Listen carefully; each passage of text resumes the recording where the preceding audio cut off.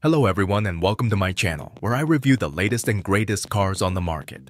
Today I'm going to take a look at the new Volkswagen California, which is a camper van based on the long wheelbase multivan. This is not your ordinary camper van because it's the first one to offer a plug-in hybrid powertrain. That's right, you can travel in style and comfort while saving fuel and reducing emissions. Sounds too good to be true. Well, let's find out. The new California is expected to go on sale in 2024, but Volkswagen has already revealed a near production concept that gives us a good idea of what to expect. The concept was unveiled at the Caravan Salon Trade Fair in Düsseldorf in August 2023. It features a pop-up roof that can accommodate 2 people, a foldable table, a sink, a fridge, an induction hob, and a gas cooker.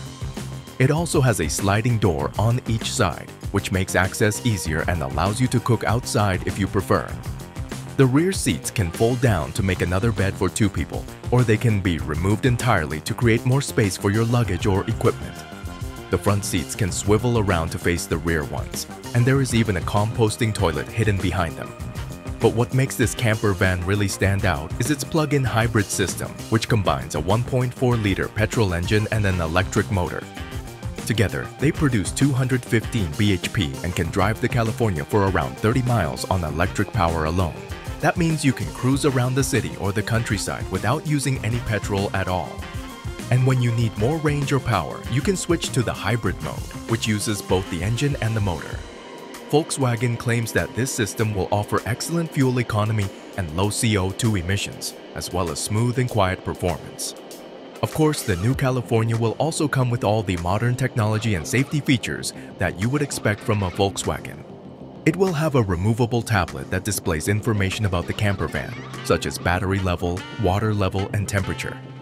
You can also use it to stream your favorite shows or music via Wi-Fi or Bluetooth.